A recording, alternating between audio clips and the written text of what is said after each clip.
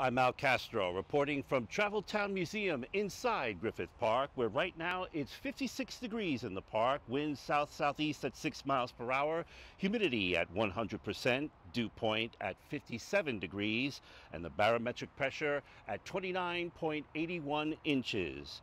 Two low-pressure Arctic air systems are continuing to take a grip across the northeast section of the nation and the Midwest as the LA area here on the West Coast deals with a storm system that has taken a grip on the Southern California region.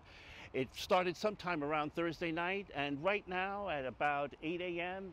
In the morning, it looks like it'll taper off sometime maybe about 11 a.m. later this morning, no later than early this afternoon.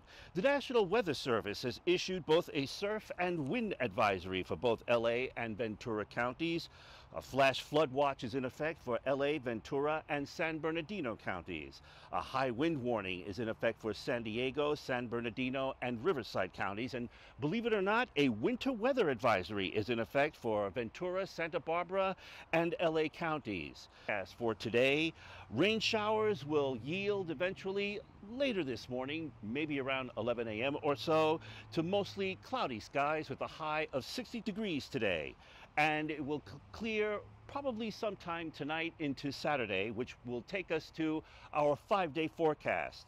For the LA Basin area, a general forecast, Saturday will be clear at 59 degrees of the high with a low of 43 degrees. Sunday will be clearing at 63 degrees with a cool low of 37 degrees. Monday will be a high of 66 degrees, again with clearing skies with a low of 42 degrees. And Tuesday will probably be our warmest day in the 5-day forecast with a high of 71, a low of 46. And Wednesday continuing sunny and clearing skies at 68 with a low of 49 degrees. Right now it's 62 degrees in Thousand Oaks, 58 in Palmdale and San Bernardino, 52 in Riverside, and 61 degrees in downtown LA, Hollywood, and around the area here in Griffith Park.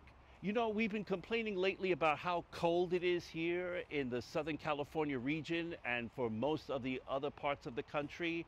Right now, the coldest current temperature in the United States is minus, and this is without the wind chill. These are hard air temperatures. It's minus 35 degrees in Mount Washington, New Hampshire. And at the same time, it's only about minus 14 degrees at the South Pole.